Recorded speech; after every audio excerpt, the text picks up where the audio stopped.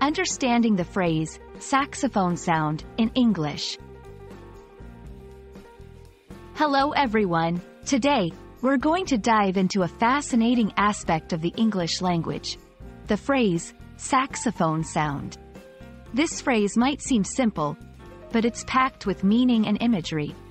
Let's explore what it really means and how you can use it in your daily conversations. Remember, understanding such phrases can enrich your English vocabulary and make your language skills more vibrant. The phrase, saxophone sound, refers to the distinct sound produced by the saxophone, a popular musical instrument. This sound is often described as smooth, melodic, and sometimes soulful. It's important to note that this phrase isn't just about the physical sound.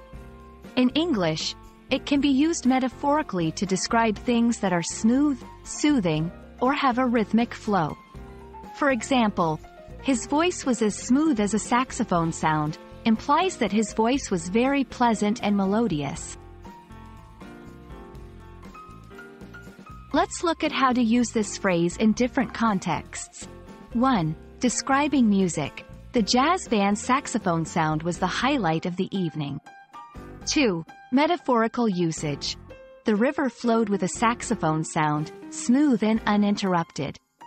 3. In literature and poetry, authors often use this phrase to set a mood or describe a setting that is smooth and easygoing.